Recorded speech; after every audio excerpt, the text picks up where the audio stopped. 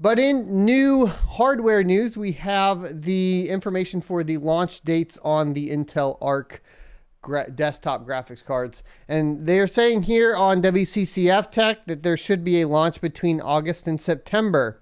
Intel Arc's graphics cards have been the main discussion of this weekend in the rumor mill, and now we have more info coming in from Igor's lab. According to Igor Walasek, who managed to obtain an updated Arc schedule, the lineup would see a gradual launch starting from the 5th of August till the 29th of September.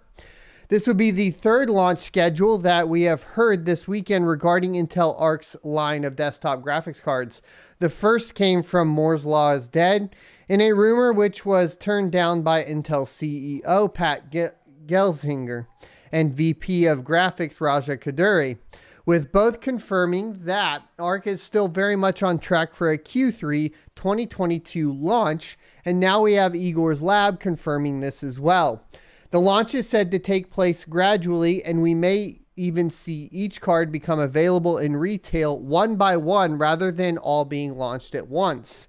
If you look at Intel's marketing strategy, they are doing this already. The Intel Arc A380 launched first, and then Intel started talking about their high-end A750 limited edition graphics card, followed up by the Arc A770 limited edition. It is a pretty slick looking design. The company is also said to give select media the opportunity to review these cards ahead of launch, but whether these media only include tech YouTubers or written media outlets remains to be seen. The exclusive reviews will only be based on Intel's own Arc reference designs, while AIB models will have no such restrictions. But the rest would also have to wait longer, considering that we already have seen one AIB limited to China release its card weeks after launch to DIY, and all reviewers who tested it had to purchase the product rather than Intel sending them one out by themselves for reviews. So there's all of that. In addition to this, the primary reason why Intel is not doing a massive global launch, but rather relying on gradual rollout between August and September, still has to do with Blue Team's readiness in terms of drivers and support. Chipzilla wants to assure that Arc is ready for users, and only then will it ship the products globally. Now, we've covered, of course, the specifications on the Intel chips quite extensively in the past, and not much has changed. At the top end, we are still getting a 256-bit bus with GDDR6 clocked at 16 gigabits per second, so a little slow. Unfortunately, we're not getting the new GDDR6. And depending on the price, though, this could still be, you know, enticing, right? If you see here, we could get a 256-bit bus at 16 gigabits per second with 225 watt TDP at $349 to $399, and that's probably the most enticing one outside of the one right below it for mining, which would be the 225 watt at $299 to $349. So maybe a $300 GPU with a 256-bit bus could be pretty awesome for mining, of course, memory specific or memory heavy algorithms such as ET hash and AutoLicos and the likes. So that's kind of what I'm looking forward to. Hopefully we see them get launched here in the next couple months and we get our hands on one for testing, and we'll update you guys when we do. Now, there is more information, of course, on the CPU side coming from Intel with their 13700K Raptor Lake CPU, and it's been overclocked to a whopping 6 gigahertz across all the cores. An alleged video showcasing the Intel i7-13700k Raptor Lake CPU has popped up, which shows an impressive 6 gigahertz overclock across all Raptor Cove cores. We just got the gaming benchmarks of the same chip a few hours ago, and now we can look at what sort of capabilities will be on offer when it comes to overclocking. The upcoming 13th gen Raptor Lake lineup is going to be an optimization of the 12th gen Alder Lake CPUs, featuring Raptor Cove cores with enhanced cache structuring, faster clocks, and also an increase in the number of Grace Mount E cores. The CPUs have also been highlighted to offer some great overclocking capabilities, and it looks like we have the first overclocking figures coming to us from video cards and Twitter users. You can see here 5900 megahertz. The Intel i7-13700k CPU will be the fastest 13th gen Core i7 chip on offer within the Raptor Lake CPU lineup. The chip features a total of 16 cores and 24 threads.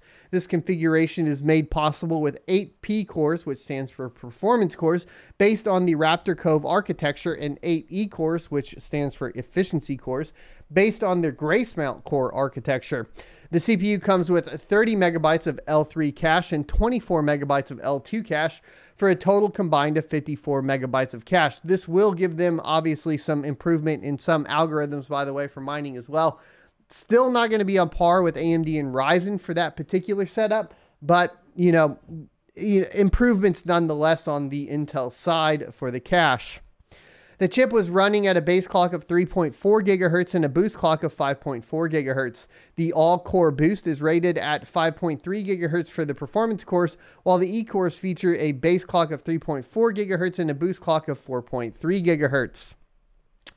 So there are a total of 3 benchmarks of the alleged 13700K CPU with overclocked frequencies. First and foremost, we have the chip running at 6 gigahertz on an MSI Meg Z690i Unify motherboard. This overclocking demonstration had just the 8 Raptor Cove P cores enabled and clocked at 6 gigahertz with a voltage supply of 1.42. That's pretty high on the voltage, still really impressive regardless. The CPU temperature should be disregarded since the PC is in idle state, so we can't say what the maximum temps or power input was when running the CPU benchmark, but we do know that the chip scored 983 points in single core and 7,814 points in multi-core, and you can see this screenshot of the CPU-Z right there. The second benchmark is with the whole 8 P core and 8 E cores enabled. We can see that the P cores are clocked at 5.8 gigahertz and the E cores are clocked at 3.7 gigahertz. The voltage was maintained much higher at 1.5 volts, but it should be pointed out that the user wasn't running this under LN2 and a high-end liquid cooler was being used. With this overclock, the 13700K Raptor Lake 16-core chip scored 947 points in single core and 12,896 points in the multi-core test. That at obviously at 6 gigahertz puts it in the lead over every current CPU out and of course their entire lineup. And on the multi-threaded, it comes very, very close to the 13900K at 5.8 gigahertz for the all-core. Pretty impressive stuff. What is really interesting here is that even with a lower 3.7 gigahertz clock speed, the E-cores are responsible for 40% of the performance. This is why we have seen such a big performance uplift in multi-threaded workloads for the leaked Raptor Lake CPUs. Lastly, we have a chip running at 5.9 gigahertz across all P cores, and here we can see actually that the power and temperature that the chip produced. With a voltage supply of 1.44, volts, the CPU was maxing out at 86 degrees Celsius with a power consumption of 238 watts. Now, as I was expecting the temperatures and power figures to be much higher, but we should remember that these are just the 8 P cores that are active. Enabling the E core should result in even higher power draw and temps on the chip. So the Intel 13th gen Raptor Lake desktop CPUs, including the flagship 13900K, is expected to launch in October on the Z790 platform. The CPUs will be going up against the Ryzen 7000 CPU lineup, which also launches in the fall of 2022. It's pretty exciting stuff. Cracking 6 gigahertz is amazing, especially if it really is only on, a custom liquid cooled or even possibly like an AIO of sorts and not LN2, just a daily 6 gigahertz if you only have, of course, the performance cores enabled is what it sounds like in general. Otherwise, it sounds like it might get too hot post, if you go over 6 gigahertz with the efficiency cores enabled. Either way, pretty cool to see it being cracked on the desktop lineup there. Thanks for checking out this clip from the Crypto Mining Show. You can check out the full episode here or more crypto content down here. Also, I'd like you to check out my locals page at sonofatech.locals.com, where you can become a member for free or choose to be a $5 a month supporter that unlocks additional content.